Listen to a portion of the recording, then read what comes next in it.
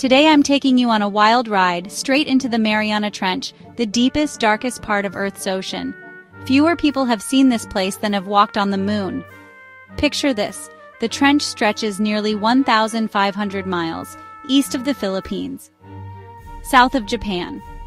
But it's the depth that gets me. Challenger Deep plunges over 36,000 feet down. If I dropped Mount Everest in there, the summit would still be a mile underwater.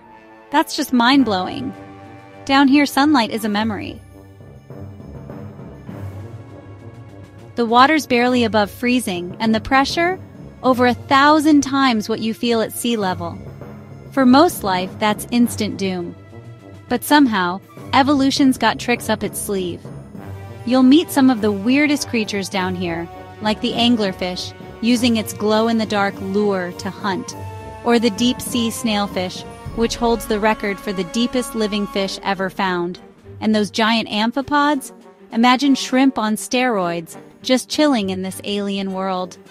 Scientists are convinced there's still life down there we've never even imagined. Getting down to the trench? Not easy. Only a handful of humans have made the trip, such as James Cameron in 2012. Most discoveries come from robotic probes, and every dive uncovers new mysteries. The Mariana Trench is still one of Earth's last frontiers. Dangerous, mysterious, and totally beautiful. With so much left unknown, who knows what's waiting for us?